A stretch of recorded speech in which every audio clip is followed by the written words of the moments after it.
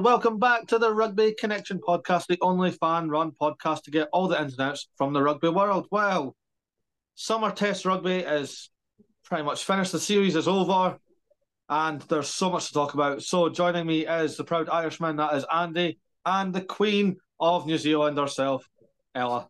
Thank you so much for coming on, everyone. How are we getting on? Whoever wants to go first. Oh, we're waiting for each other. Yeah, Very well, mate. Very well, mate. How are you? Both of us happy after the weekend, right? Yeah, absolutely. Two winners. Three winners. Three winners. Nobody talks about it. It's fine. It's fine. We'll just get that out of the way because nobody talks about it. It's okay. It's all good. Scotland won. Yay. 42-7 over USA. Cool. There's not much to say. The weather was horrifically hot and humid. So everyone thought we were going to get a 100-pointer, and we didn't because nobody can catch the ball because it was that the moisture. It looked horrific to play in. I was like, no, thank you. But you and Ashman getting a hat-trick, so the maul works very well. Duhan van der Merwe has now matched Stuart Hogg with 27 tries. So it's inevitable. He is going to break the record. It's just a matter of when and who against. So, yeah, that's all I really have to say on the tour. On the Scotland end, we go to the South American tour next because we've got Chile this weekend, which is fun, more interesting actually, I think. I was surprised that Scotland's scoreline, it felt low, but now that you say about the humidity, that does make sense. And for at least America got a try, you know? At least there was something in there for them to cheer. A try from an Italian as well. Wasn't even yeah. It was a really weird game because America was really physical, but nothing to hand was working. And like AJ McGinty missed a sitter off the tee, and I was like, that's not like him either. But I don't know. I'll take the win. 2 for 2 on the tour. Happy days. It's such a weird tour. I can't criticise or proper dive into it properly because that is what it is. It's a developmental tour. Well, with a first team squad though, that's what's so strange about it. We put a first team out against USA. I think that was just for revenge. I can't see anything else because somehow we lost to the USA in 2018. So I think that was just Townsend like get this off my back. But he was frustrated as well. The players were frustrated. I was like, right. So just a shit game all round with a generous scoreline. So just pretend I don't have... Don't mince words. It was just a very clunky game. Nothing seemed to... George Horn's try was very nice. I'll give them that. The actual attacking set piece for that to come off worked really well. But yeah, I don't know. I don't know if it was the weather or I don't know. It just felt like something was missing. But I'll take the win. Anyway, we'll go into the proper test series now. We've got Australia versus Wales. Wallabies get the sweep. Just is right. Yeah. Don't know where to go for Wales though.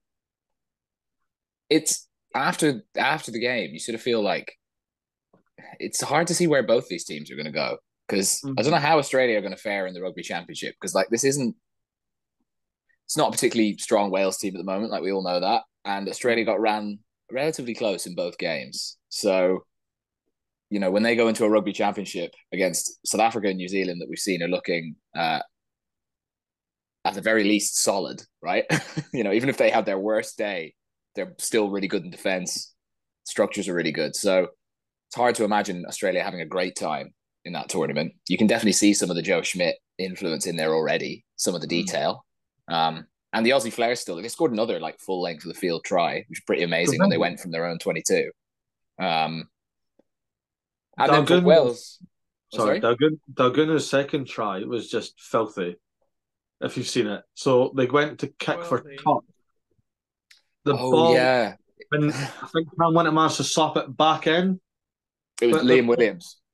It was a Liam Williams that slapped it in. Then there was nobody there, and Dalgana just kept running, picked it up. Thanks, mate. Try. I was like, what just happened? But speaking of Wales, the heart and soul is Do You Like? Keep him as captain because he wears his heart on his sleeve every game, and we kind of love that in teams, especially when they're not doing well. Yeah, Winnett was good as well. Like he does add a lot when he's in. And I was wondering watching that second half, like, should Wales just start throwing the ball around a bit? Because if they're going to lose games, like they've got players who actually can chuck it around and can make stuff happen, and they try and play such a tight game plan, it kind of gives them no shot in a lot of games. Like I'd like to see them open it up a little bit more. What did I see on going around today that Rio Dyer was the player in the Welsh team who had played the most minutes for them this season, which is wild, and it feels like they don't utilize him enough. I think he's a great winger, and was made his mark quite well early on the Six Nations times. So yeah, maybe we need to petition Warren Gatland. Warren will need some reinventing. Shocker. Well, yeah, I mean, we could have petitioned him many times in the past. Oh, well, speaking of in the past, is Eddie Jones in the past? Because he's not doing well over in Japan. He's lost his first 2 games back as Japan head coach. He's lost to the men that worked underneath him at England. Really enjoyed that segue, by the way, Murray. That was great. I love a good segue. Yeah, I mean, look, we were talking about this before recording, but I think everyone was expecting after 2019 for Japan to like really kick on. Whatever about Eddie Jones, but the reality was at that tournament they were the home team. They turned themselves into a club team for a year before the World Cup, and they all trained together and played together for a year. They'd no superstars, so they could make everybody get on the same hymn sheet. And then after 2019, the biggest players went abroad. They didn't have the ability to pull people back into camp as often as they wanted, and now they're kind of, as a result, less cohesive. They know each other less well, and it's going to be way harder for them outside of like a home tournament setup to actually get big results against big teams. And I don't think Eddie helps.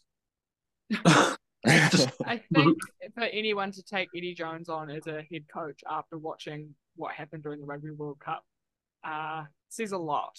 To look at that and be like, nah, that's our guy. That's our guy. But also, obviously, a lot's been made of Rugby League One and how that has really increased in competitiveness. All Blacks have been going over there and saying it's a much better league than people give it credit for. But I still think it'll take a number of years before we see the competitiveness of that competition reflected in their national team, in my opinion. That's fair. Yeah. It's just a very weird setup, though, because is his mouth getting, like, too big? That, like, tactics and gameplay can't cash? We're going to run England real close. We're going to be in the top 4 of the world. Shut up. No, you're not. Who are you kidding? I don't know why he says stuff like that. He's enough of a, like, my favorite phrase is chaos goblin for him. That, like, if he says it 10 times, you know he'll do it once. Like he will succeed at least once.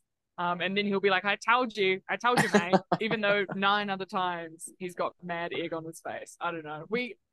As much as it probably is, he ruined Australian rugby, he arguably really altered the trajectory of some players' careers in a negative way. You think of Carter Gordon, people like that, even Michael Hooper and his sending off. That side of things is awful. But in terms of the entertainment side of things, rugby needs a little Eddie Jones, just a little sprinkle of chaos every now and then. It's never a dull moment with Eddie, especially on the pressers, but on field it's a bit more depressing and sad thought. Just fair play to Georgia though, because like going to Japan is not the easiest of places to go. You get altitude, you get really strong humidity, you get typhoons. Yeah, it's not easy to go to. And Richard Cockerill, another coach that's very stubborn in his ways, gets the job done. So they'll think they're in with a sniff in Australia this week, I reckon. Georgia. Ooh. I think they reckon they can take them. 100%. I'm excited for that game because it's very unknown from both ends. Because I don't know how the coverage is over in New Zealand, but we can't watch Georgia games unless they're playing one of us. Mm. So, Yeah. and obviously, Wallabies is a new head coach, new system. So it's kind of like, let's just dive into it and let's just watch rugby and see what happens. They ran them pretty close in the pools in the World Cup. Like I think Australia ended up. that was Eddie's World Cup. That was Eddie's Wallabies, though. Yeah, but this is like ostensibly a less experienced. Well, no, it's probably got a bit more experience. But the fact that they ran them close at the World Cup with like Skelton and the big foreign-based players, I think they will fancy a pop at them. So there's no That would be experience. huge. Can you imagine? Ooh. It'd be great for rugby. Yeah. Well, and it would do wonders for people seem to be ignoring it anyway, but I guess the Georgian rugby PR campaign to kind of elevate them up into a level of competition that feels appropriate for the rugby that they're outputting. So, are they getting the Wales Georgia. game? Are they getting the Wales game in Mendham? Because remember, like Georgia just flat out called out Wales. Like we want you to come to Tbilisi in November. And I don't think they got it, but I do remember that. Boring. Exactly. It's boring. Wales choked.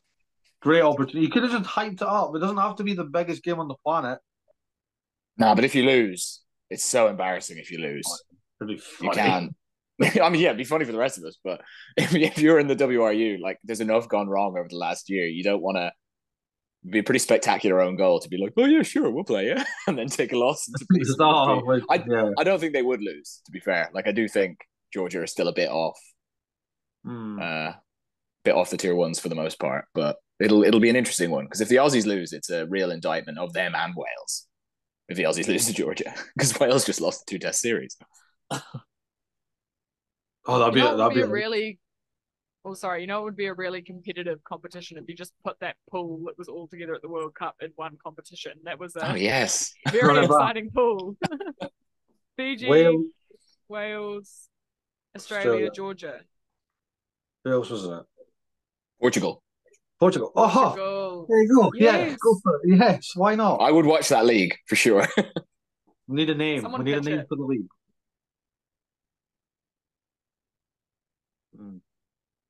The Redemption Top League. I don't know. The Proving Point League. Everyone's got a point to prove. That's it, maybe. I like that. That works for everybody. But Wallabies 2-0 win. Georgia's coming to town. It's gonna be interesting. Who do you think's going to win?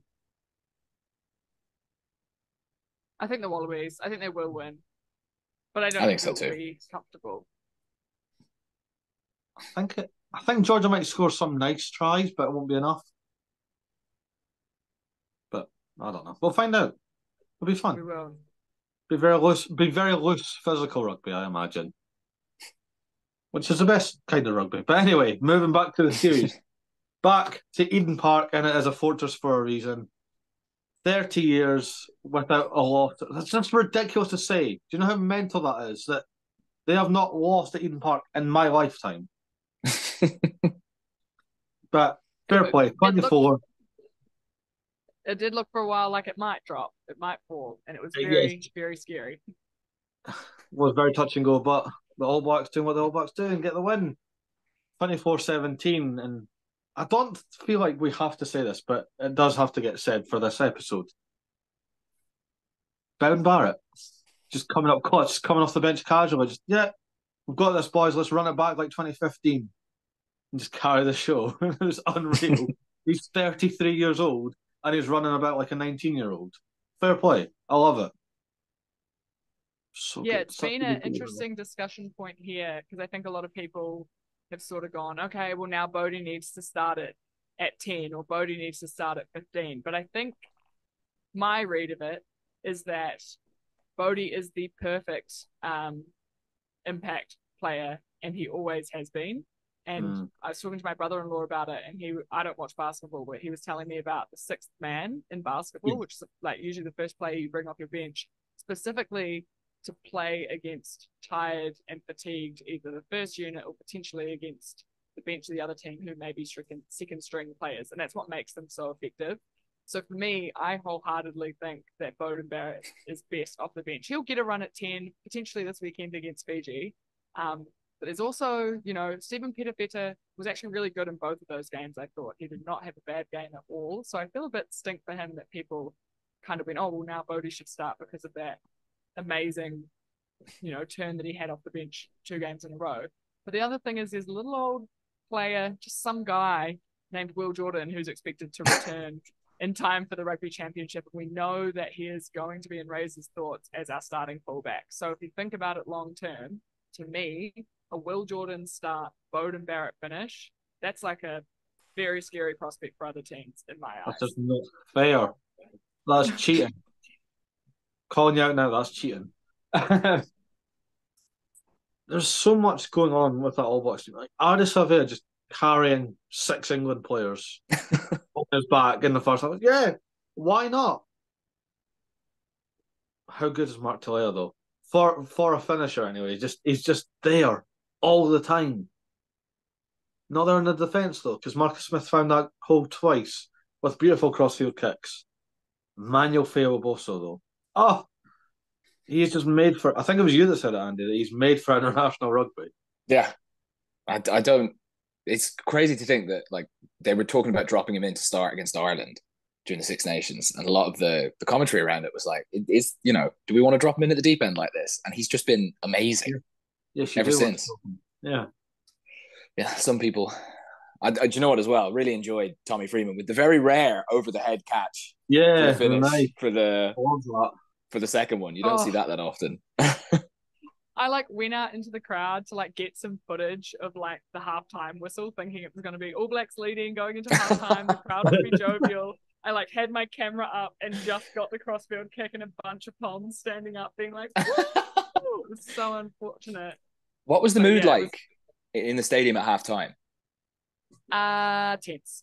Yeah? Tense. Yeah, I think so much at stake. And even the players were saying afterwards, oh yeah, we talk about it, not really being that much pressure, but it's huge pressure, and it definitely comes into your mind in the last, 15 minutes when you're behind or when you're playing most of the game from behind. No, it was tense. And I think Kiwis, for all that the Poms made lots of comments about how, Eden Park itself isn't that intimidating, the crowd isn't that intimidating. I think we put in a pretty good showing as fans on Saturday, but people were certainly nervous because it did, England had it in their hands. They really did, and it just came down to that final kind of stretch of the game, as it always tends to do with the All Blacks.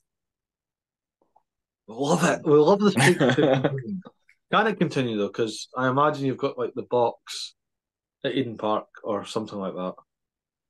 I mean, look, we're very proud of the Eden Park record. It is a freakish record, right? We have beaten a lot of very good teams, but I'm not naive enough to think or to ignore the fact that NZ Rugby probably schedules quite strategically with who they play at Eden Park. We don't have the box there this season. We're playing both our tests against the box away. I think it's Cape Town, which is essentially a home game, and then might be Ellis Park. It is essentially a home game because that's where all the South African people who are All Blacks fans are. They all are. Do you know this? I'm sure you know the story about that. But no, fill me in. Well, just that. So during apartheid, obviously the Springboks didn't allow men of colour to play in their team, but the All Blacks did. We had Māori and Pacifica playing in our team, so a lot of South Africans became fans of the All Blacks during the apartheid era. And that's why you see so many South African All Blacks fans because of that. And a lot of people have kept it in their families for a really long time. So you'll see that there are South Africans who don't support the Springboks and they wholeheartedly support the All Blacks, which I think is why it is that. It adds an extra layer to that rivalry that's been so long-standing, because obviously the Springbok tour and in New Zealand and everything. So, sorry. History. That's awesome. I never knew that. I thought when you said it's practically a home game, it's because you just beat the shit out of them on the ground. That's what I thought you meant. No, it's because there's so many All Black supporters in South Africa. In Cape Town. That's a better reason than what I thought. So yeah, I like that. That's really good. Is there a lot of excitement about Ratama? Because he was good when he came on. Yeah, I thought he did great. And Finlay is just, he was actually not bad, I thought. He had that amazing play at the back of the scrum, trapping Earl. Defensively, we know he's good, but unfortunately, he doesn't quite have the right balance of like that alongside the service. And Latimer came on, obviously Bodie came on around the same time, and the attack generally shifted, but you notice that insertion of pace. So I imagine he'll be rewarded with a start this weekend against Fiji. And I think that when Roygaard's fit, which it's sounding like October, then our three halfbacks will be Roygaard, Kenanata, Latimer, and I think it's a pretty good triple threat. It's not bad. What did you make of him, Murray? Because that would have been one of your first times seeing him aside from Super. I enjoyed it. I enjoyed him through the Super season. So he was really good. Him and Mackenzie obviously gel really well together. But yeah, it's exciting. He's a quicker nine. I don't like the slow, old school nines. It's nothing against Finlay Christie. If that's what your style is, then fair. But I like keep going, snap, dummy, run, whatever. Just try and almost do it yourself sort of thing. And Ratimer ticks more of those boxes than Finlay Christie does, even though Finlay Christie's Scottish, technically. I had to explain that one to Andrew during the week, but yeah. I didn't know he was actually born in Scotland. I thought he just had born heritage. In Scotland. No. Born in Scotland, and yet never picked him up. Didn't even, there was no sniff of him over here. There was sniff of Hugh Jones. Hugh Jones is actually born in Edinburgh, but obviously made his name at the Stormers, got capped, came across here. I thought that was going to be the same thing as Finlay Christie. Because I remember watching him a few years ago and it came up he's actually born in Scotland. And the minute I heard it, I was like, Townsend's watching. Townsend's going to let him have this season. We're going to call him up in a summer tour or an autumn test, have him against Tonga, nothing too major. And then he's going to sign for Edinburgh or Glasgow and he's going to really chop on from there. No, he got called up in the All Blacks first season. I was like, well, that's that then. Yeah, you can't compete with that. The minute it came up that he's called up, I was like, and we've lost him. He ain't coming over. But yeah, no, All Blacks England, great series. England should actually keep their head high because yes, they lost 2-0, but my God, you were so close twice. It was ridiculous. The line out, especially, I don't know if that's just because the All Blacks one was not good at all. But Maro Itoje seems back to his best and being a nuisance. George Martin is just an absolute freak on a leash. Ben Earl is a supernatural athlete. How many back rows do you see have a pace like a winger and kick like a fullback? It's not fair. He's a cheat code. And Finn Baxter, who's going to be a generational talent, who's 22 years old and he's an international prop. It's mental. It's crazy. There's something down at the stoop for for Quins because they've had Jason Leonard, Joe Marler, and now they've got Finn Baxter. So fair play. Whatever's going there, it's working for them. But yeah, I enjoyed the series because there was no trash talk in the build-up. Just good old school Clash of Titans rugby. I don't know. Did you see Borthwick at the press conference talking about New Zealanders giving him shit? I was surprised. That felt quite out of character for him. They were very. He was quite jovial in the presser, and I thought it was maybe he was just super stoked that the tour was over and he could go home after such a long and hard season. But he was really cracking them. But I just can picture him getting stuck in the lift in the hotel, as he said, with some Kiwi who's bro, you're going to get absolutely whipped on the weekend. You get spanked. Our All Blacks are going to put it to you. And he's obviously just such a, what's the word I'm looking for? I can just picture him sitting there nodding and kind of being okay. Yeah. And they did, like you say, I think before this series started, we talked about it and it was if England can go there and put up two good performances, I don't think it will feel like a huge loss. And it doesn't feel like a huge loss. And I think the world has certainly set up and took notice of how quickly Steve Borthwick has turned this team around and kind of rebranded it entirely. And they're finding what their DNA is, and it's scary to me. By 2027, can you picture what this team is going to be like? So well drilled, innovative, exciting, but also super powerful and able to revert to kind of those typical England tactics and strategies that we're used to.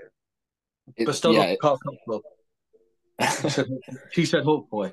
It feels like they just need to make a couple of tweaks. Like, I think when Cunningham South goes off and they bring Curry on, they don't have a carrier for that last 20 minutes, and you really notice it. So they kind of got to figure something out there. And they probably got to get a bit fitter so they can do the rush defense and still attack for 80 minutes as well. But I guess that comes with time. But if they can sort out those two problems, it's a scary prospect. There was a few of the same comment that kept coming in online after the game, and it was like, why doesn't England just have Finn Smith at 10 and Marcus at fullback? I was like, And when they said it, I was like, I don't know. There's no good reason why they don't do that. The high ball is the reason. Yeah, but like for the quick defense as well, because Freddie Stewart, I know because Freddie Stewart's bigger and he's a bit stockier, so it's harder for him to, like, on a quick turn, whereas Marcus could probably just cool. Yeah, I don't know. They're probably it's a big risk to do in a big game, you know. Like, Smith is more than capable, but he doesn't play 15 very often. Like, if you're Bowden Barrett or Damien McKenzie and you see Finn Smith come on and Marcus Smith move to fullback, you're thinking, like, I'm just going to drop that on top of him every opportunity I get, and we'll send the big lads after it. So I do see why they don't do it. I think, like, if rugby was a video game, absolutely, you'd have Finn and Marcus both in there. You know what I mean? Because what they're both able to do. But yeah. Where does George Ford fit in? He doesn't. When he comes back. I think he's going to struggle. Well, not done, but he's going to struggle to get back in. Maybe come off the bench now and again, like when he's fit, have him as maybe over Finn Smith, just as the experience. But then Finn Smith is so good. Like, he's fantastic, especially if you've ever seen a Northampton Saints game. He carries that team, and me and you've said it time and time again, Andy. It's like he's 35, but he's not. Yeah. It's like he's been playing for years, and he's only 22, 23 years old. Yeah. Some depth at 10 for England. Oh, yeah. They certainly don't have to worry about that. That's awesome to watch, but you can't pick them all. And that's what I keep saying, especially when I do combined 15s and you get people commenting, what about this player? But this player is really good. Yeah, I can't pick everyone. Essentially, I'm not doing like a 7-1 spot on the bench in a make-believe world. It's not happening. I think I did like my team of the summer series, and I've technically picked 5 fullbacks because they could all play fullback. I'm like, that's not my fault that they're all versatile. Makes it a lot easier, hypothetically, if there was an injury in this make-believe lineup. But yeah. That's like the Black Ferns on the weekend named 3 number 8s as their Lucy's because the Lucy situation is just so stacked. There's 3 number 8s. It was wild. I mean, it worked. I didn't see the scores. It did work. 62-0. 62-0, yeah. Jeez. Wow. Then it really worked. I mean, yeah, it was disappointing for the Aussies. But I digress. I feel like you found your segue there, Murray, with the 7-1 split comment. I think, yeah, it worked. Well, it didn't work this week, did it? Because here in Frawley, I mean, he has to be starting at 10 for Leinster. Come on now. Like, how is your bottle? You know, when you've had a high profile and not a miss, but he was unlucky to miss that one in the Champions Cup final, which, like, you know, for some people you might think would put them off trying it again. And yeah. I mean, you can literally see him when they're setting up for that final line out. The camera went close in on him and he turns around to talk to the back line and he's just saying two phases and a drop goal. That's all we're doing. 2 phases and a droppy, yeah. Oh. You just love seeing that kind of like clear-headed decision making. You know, it's crazy that we lost Johnny Sexton at the end of the World Cup. We barely noticed him being gone with Crowley, and now you've got Frawley stepping up and being like, well, what about me? What about me? Yeah. I think it's a better option. There's nothing against Jack Crawley. He's very good at what he does, but I think Frawley needs to start, especially at Leinster. Yeah, I think show Andy Farrell, like, look, you don't have to pick Jack. Like, I am here. I am the option. Yeah. He can't be starting for Ireland if he's not starting at Leinster. And like Crowley's really done a lot in that shirt. Like a lot of Ireland fans actually, there's quite a lot of complaining about him, which I don't see myself. But yeah, the ideal scenario would be to get Frawley first choice at Leinster, Crowley first choice at Munster, Prendergast, however you want to handle that.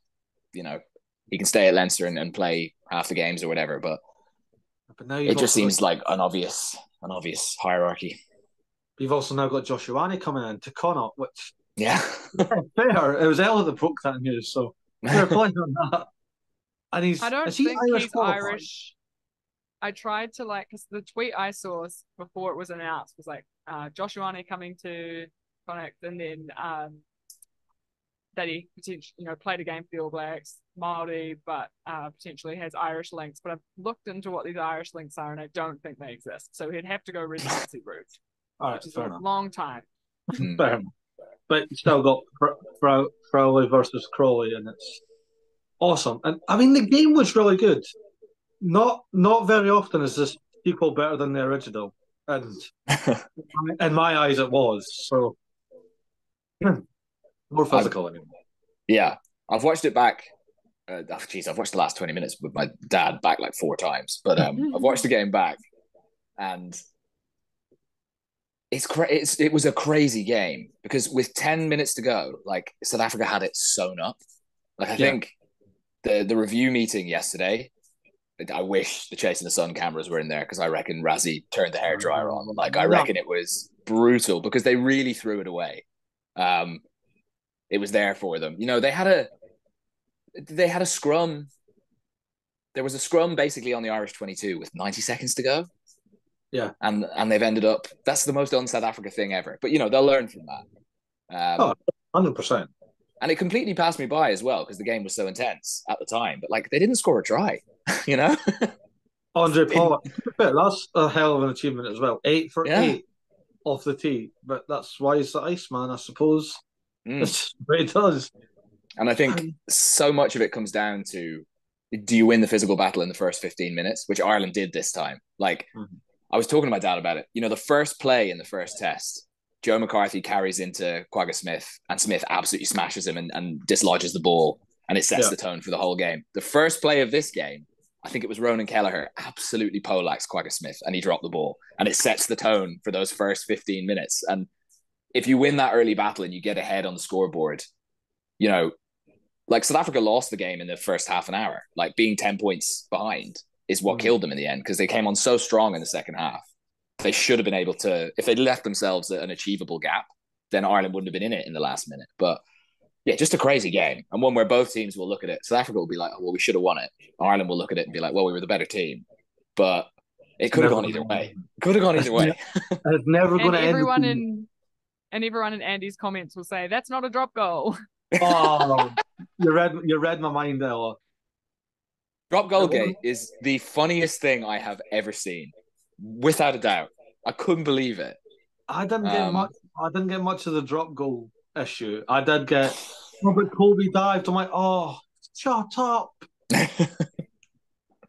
I've got South Africans saying that Bale knocked Colby. I've got Irish saying Colby dived. I'm like, I don't care. I couldn't care less. I don't know if you've seen it. I had to establish last week that I'm not Irish. I had to explain that very detailed that I'm not Irish last week. Someone thought I was Irish in my comments, actually. Today. I was like, no.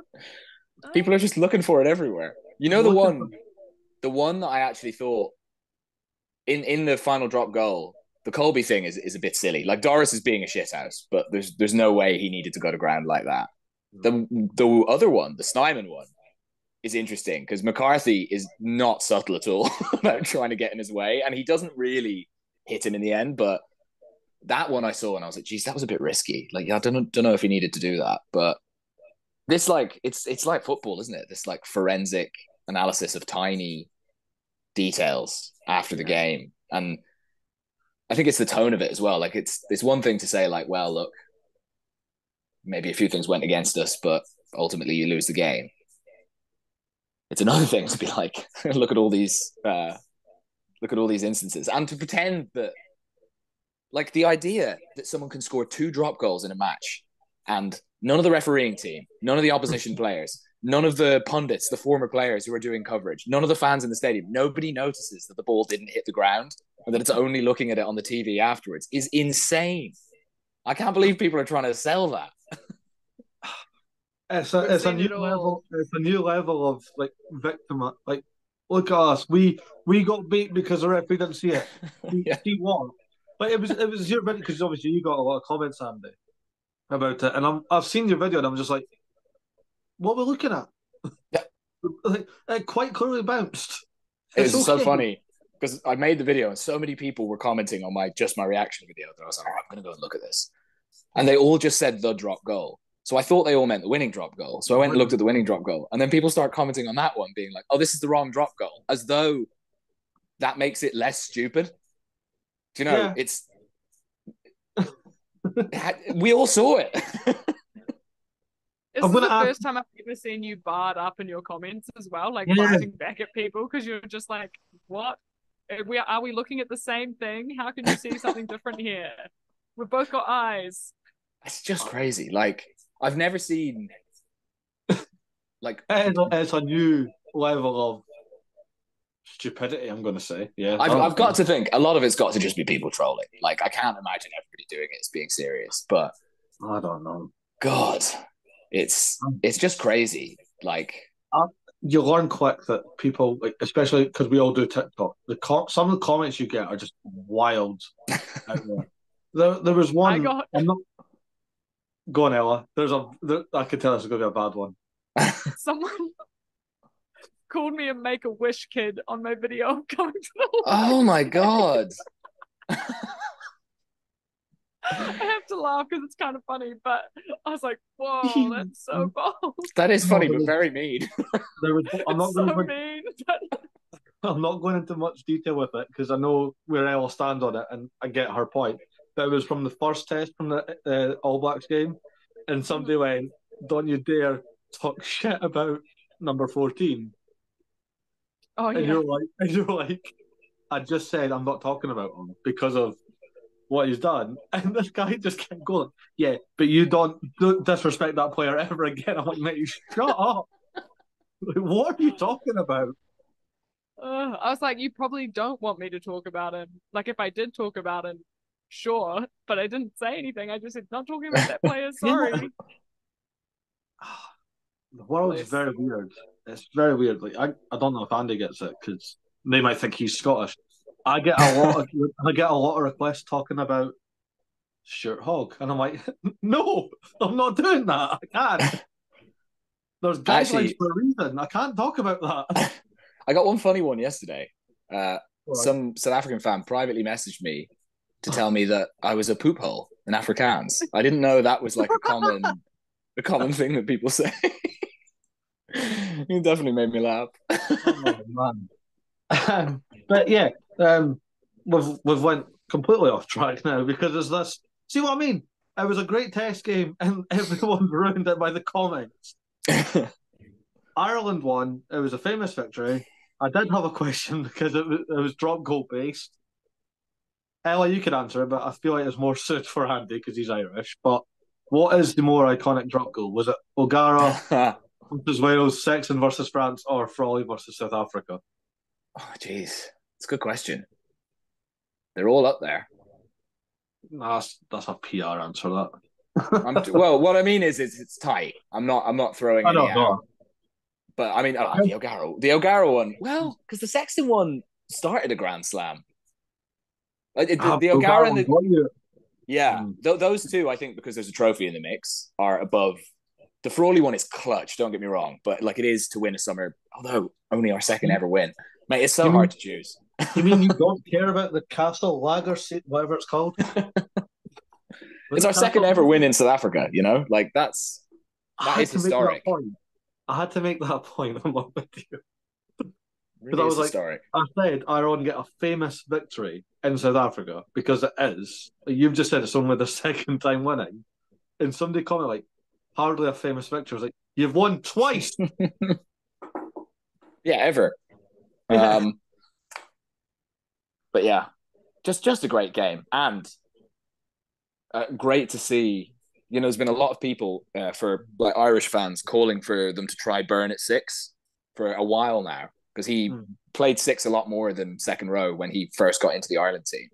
True, yeah.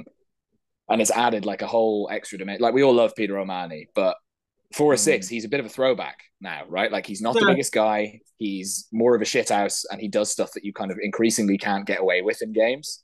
So, and the main thing is just international rugby's just become like a bruiser fest, right? Like, if you're not as big and strong as the other team, like, you may as well pack up and go home. So this additional way of playing with Burn at 6 and then two of the big lads in the second row, it's definitely like a new type. And just like, Burn is just an animal. Like, the guy can play 80 minutes. He can switch positions in the pack.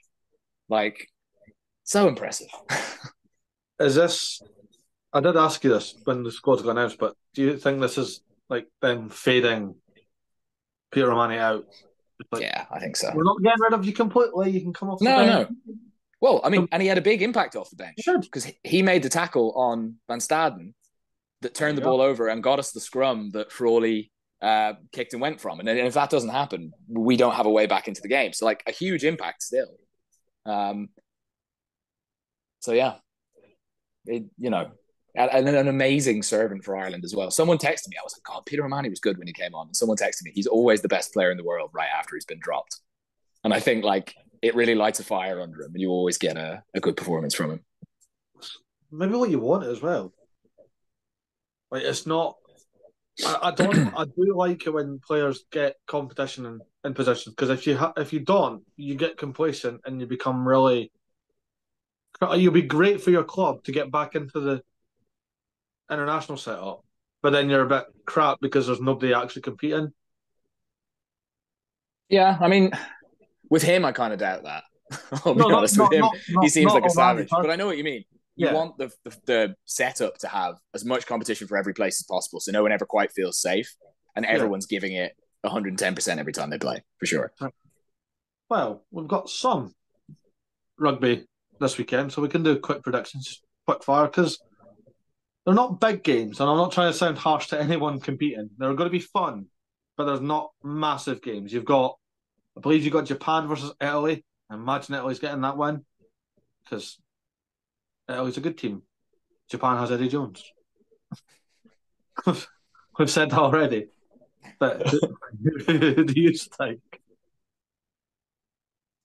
Yeah, I'm gonna go with you there. Yeah, that's true. Yeah, way. I think we've got Chile versus Scotland. Obviously, Scotland's going to get the win. Sorry, Chile. Just not ready yet. We've got Fiji versus the All Blacks, which is going to be fun, but it's in San Diego for reasons. Why is it in San Diego? 2031 World Cup, I reckon.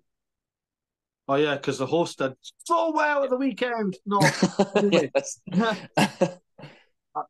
All Blacks. Yeah, you could rotate that, and it's still going to be a fairly comfy win. Yeah, I think it was announced today Patrick Tuipulotu's staying at home just to rest that knee. So I think you'll see Sam Darry in the lineup for the first time. Might be unfamiliar to some. The Blues lock. He's a big boy, and obviously we've got some line-out issues to fix. So that'll be good. The Fijians will be up to it. They'll be up for it. Why San Diego? Why not? Put it in Fiji. Yeah, I mean, yeah. We'd probably lose there. Who else have we got? We've got Georgia versus Australia. We talked about. We all think Australia, but Georgia won't go down without a fight. Yeah. We've got Portugal versus South Africa. That's a great game. It's going to be fun. It's going to be a very rotational squad from the Springboks, obviously. But I think there'll be a backlash, though. Yeah. You don't want to play a team like that right after they've been beaten. Tongo full whack. He's going to do it, isn't he? 7-1 on the bench, full whack. Even Khaleesi to toy. What a big day for Scotland for that test. Murray, Holly Davidson refereeing. Ooh. Yeah. She's first such woman a good to ever take charge of a Springboks test, which is massive. I love Holly Davidson. Great referee. She's great. Is there any other games? I don't think there is. I think that's it.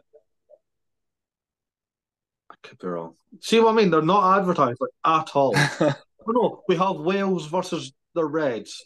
Oh, the Reds, yes. Oh yeah. Australia B.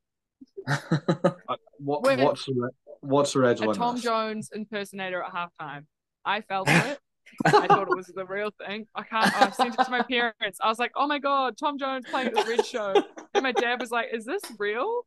And I was like, what do you mean? He said, look at it. And the thing, because it said like Tom Jones, but at the top it said Australia's best and impersonator down the bottom, and I just completely missed it. I was like, how did they get Tom Jones? Dad said, it doesn't even look like it. Not really sure how to follow the Reds. That is awesome. Yeah, I saw I'll Squidge. send you the picture so you can put it in here. I saw Squidge tweeting saying, just terrified for the Reds game. Surely Wales are winning. Surely. Come on. I think it's just one of those things where it's like, it's a banana skin, isn't it? Like, there's no good outcome for Wales. Like, if they win, of course they're supposed to win. And if they don't win well, it's just more questions and more speculation around Wales. So I can see why people would be nervous around it. But yeah, you would think they'll win. Did they not lose to the Chiefs the last time they did a tour like this? The Chiefs or the Blues? It was one New Zealand franchise that beat Wales. It was the Chiefs, which is ironic. Yeah. Given... In New Zealand, losing to a New Zealand franchise is more excusable, though, for sure. Is it? I mean, just. Just. It's still club rugby. Yeah. I don't know. It's going to be a weird weekend, but I think we're pretty much done and dusted for the season. There's not much to dive into for the time being, and have a few weeks off. Still have interviews. I've got some lined up, but as you well know, it's trying to get time and place and time zone. Actually, no, this one's all right. It's UK based. I'm okay. Same time zone for this one, but for the ones I try and get, it's not easy. It's either staying up late or getting up really early. But you'll get questions in because I like your contribution. And we've all interviewed Ben O'Keefe now, so there you go.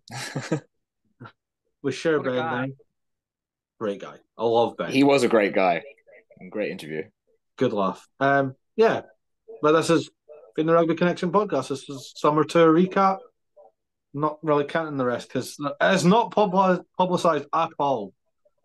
Nobody's talking about the games that we've just mentioned. So we'll have stuff to talk about over on TikTok anyway. But yeah, it's fun. Great games, great rugby.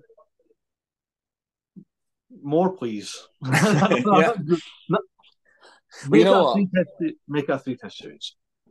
We should have had 3-test series. What's really cool, though, is the opening game in November for New Zealand and England is New Zealand and England. So it's such a shame it didn't finish 1-1. It would have been amazing if that was a decider. Well, I thought everyone was getting a repeat leg, but I didn't realise that Springboks and Ireland weren't. Like Wales and Aussie are doing another go. England, Australia, New Zealand are doing another go, but I couldn't understand it. I was like, oh no, I'm sure there's a November test. Why is everyone so upset that it's 1-1, but it's literally will stay 1-1? You have to wait a year to go again. The social media nonsense will continue for another year. I'm so annoyed. I had 5 summer tours that I want to see next year, and I was going to do a video on it, and then I went, doesn't matter because the Lions on next year, so half that won't have. Yeah. 2026 could be interesting because I think, what was it I did? Well, France is going to New Zealand anyway, even though it's going to be a bloodbath because Fabian Galtie's already said that they don't care about the summer, which is stupid. I've said Scotland versus Australia. I've got, I think I had. Wait, hang on. Isn't 26 when the global season starts? Don't we have like the league? Yeah. Oh, you've ruined my fun now. Mate. This is the last proper summer tour. We've just lived through the last proper summer tour because it's the Lions next year. And ours was the Americas. Oh, Don't worry, we all have All Black Springbok tours to look forward to in 2020. That's true. And we got the Rugby Championship coming up. That's exciting. Yeah. Are we covering that? I know we're still technically recording, but do you want to cover that? I'm going to be making TikToks, so. Yeah, I know, but well, that's fine then because it's not a season finale. if we're covering this rugby championship, this is when does it start? August. So you got a little bit of time.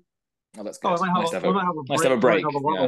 Yeah. Well, we've got the Olympics as well. So. Jeez, yeah.